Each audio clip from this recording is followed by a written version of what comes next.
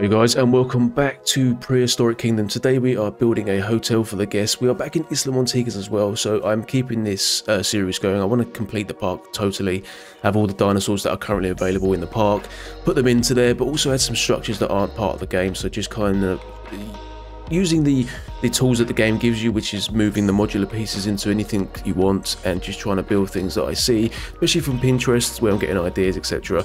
So the hotel itself does actually exist in real life. It's not a spitting image of the hotel, but I just took ideas from it and wanted to kind of manipulate it a little bit in where things were placed. So the hotel, I'll leave a link in the description down below. It's called the Stella Island Luxury and Resort and Spa. It's situated in Crete, which is in Greece.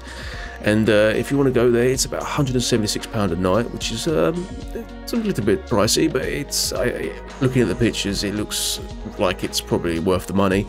Now, for the one thing I liked about this hotel was that you had these rooms that were literally on top of the pool, so you could literally come, if you was on the bottom floor, this is, so you could come out and you could go straight to the pool because you had this decking area built into your room.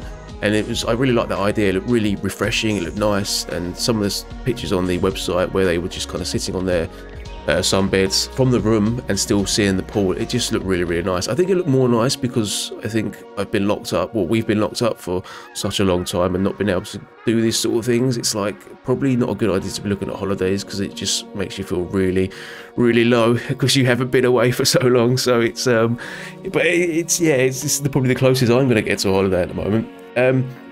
So as for the building, I done the reception, I done the front entrance. I really like the entrance because I noticed a lot of the pieces that they actually used in real life were in the game, and I could again manipulate the sizes of them to how I wanted how I wanted to look. There was a few bits. I think the pillars on the main entrance where I used a darker wood, they never had a lighter wood for a round like a round pillar, so I had to use a darker wood. But it came together okay. It looked how I wanted it to look, and as you come through into there, you've got the reception on your left hand side. On the right hand side, you've got some shops, and behind the reception, just before you go out from the other side of the entrance, you've got some toilets around the side as well. Now I really like that reception because it was like you entered the reception. I'm going to keep saying reception here. So you entered the area, and as you can just walk straight through, and the open back part of the reception as it gives you a beautiful view of the hotel itself. So you've got the pool, you've got the rooms, you've got the sunbeds there, and it just gives you that really nice vibe where you know that holiday feeling you have when you can see everything like that. And yeah, it just I really liked it a lot, and I found it really enjoyable to do. Now for the rooms, you'll probably see a bit later in the video that I was building some stairs at the back, and I was using some wooden sticks for the stairs, and I think I changed it about 2 or 3 times. I wasn't 100% sure on it. I was looking at them, I was like, I don't like it. So I ended up changing it at the end. I can't remember if I actually included it in the recording, but you will see it in one of the clips as I'm building as well. You'll see the stairs have changed, but I kind of went with a more solid concrete look for the stairs instead of having this sort of floating stairs with wooden sticks, and I think it suited the building a lot better. Now, there was some like floating trees that they built into the pool area, which I really liked as well. It gave that really nice, it wasn't just like complete like plain pool or anything like that. You had this like a little island that was situated around, and they put the plants and trees in there, and I really liked that idea, and I was going to copy it to the other side of the pool, but I didn't want to make it completely symmetrical. Again, it was trying to make it look similar but not like identical. Also in the real hotel there is a like a bar inside the reception area, but I thought it'd be better if I put that outside, situated away from the reception, because a little bit more secluded in the sense where it's like its own island, its own sort of area that it's got. So I moved that to the left hand side, so you come through the entrance, you come out to the pool area. On your left hand side is a nice bar area. I built like some pumps for the beers, for the local beers, which are fantastic, I'm guessing. And you've got some bottles and stuff in the back on the shelf, so it gives it a little bit more depth and detail, makes it look a little bit more realistic, I think, and it looks like a really nice place that you can go, especially at night if you just have a drink and that. But at the moment you can't put the night mode in the game, but I think if you can add some lights, it should look fantastic, and I can't wait till they update it so I can implement that into the park and just see how it looks. I'm looking forward to it. It should be really good. Now, I hadn't built an area where you can go and have something to eat. Because in the actual hotel itself, it's kind of above the reception, and then it's like a longer area on the right hand side of the building where there's like an area, and they have like a floating area for to have your food on the pool. And I did try to do that, but then I realized I didn't give myself a lot of space within the pool area to build an area big enough to have something to eat on.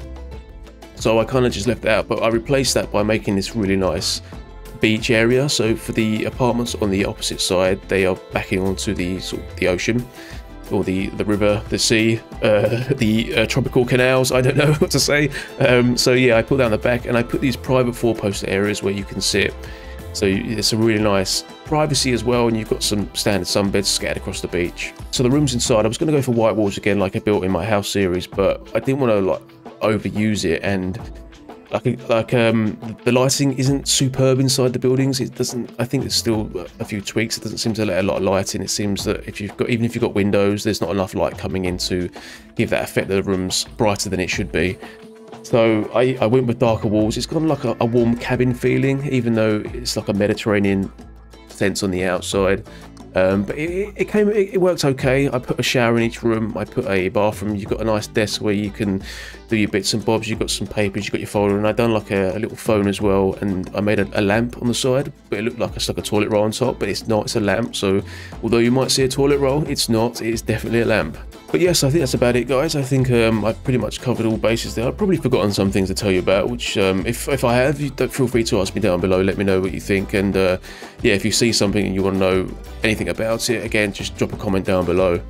So yes, as always, guys, I will leave it there. I'll let you enjoy the rest of the episode. I've put a little bit kind of holiday music, if that's the right word, I don't know.